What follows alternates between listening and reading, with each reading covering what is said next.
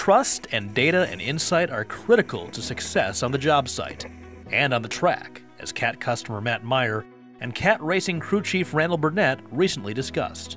I was fortunate enough to go and spend some time at Caterpillar over the winter and went through all that stuff and how they use that as well. And it's funny how similar it is to how we use it. For CAT Racing, a command center manned by 5 to 10 engineers during every race is working hard to process a ton of information.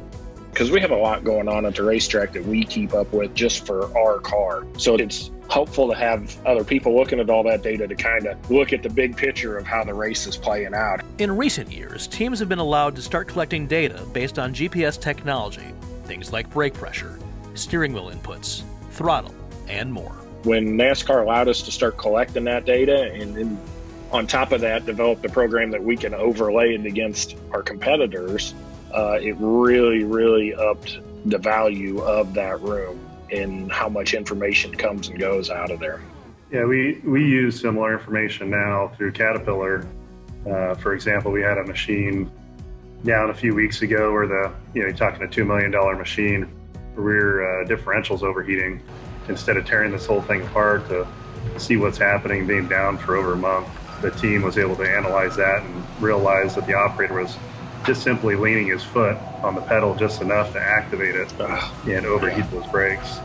So you're talking a $30,000, $40,000 issue that we solved fairly quick. Caterpillar works with field teams, customers, and dealers to monitor machines, collecting data with a focus on productivity and machine health, providing feedback, which is important when it comes to services like customer value agreements. It lets our fleet managers know when that machine needs to be serviced.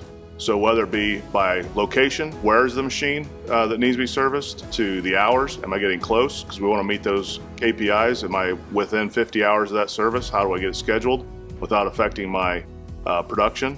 Randall says the subtle things a driver might be doing could have a significant impact, and that's where balancing trust in the driver and the data comes in. So that's where the communication is very key, and me being very understanding what the car is doing and making sure I relay the right message that the car is at this level of loose or tight and getting that as close as I can for him to adjust on it.